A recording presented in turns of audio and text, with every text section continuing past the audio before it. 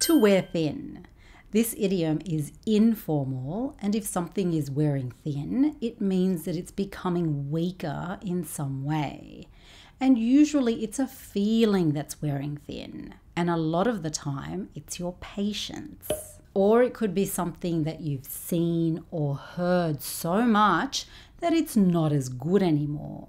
For example, a joke can wear thin if you hear it too much. Or if you use the same excuse over and over again, even if it's true. Sorry, I'm late, sir. I missed my train this morning. That excuse is also going to wear thin. This idiom is used with the word patience a lot.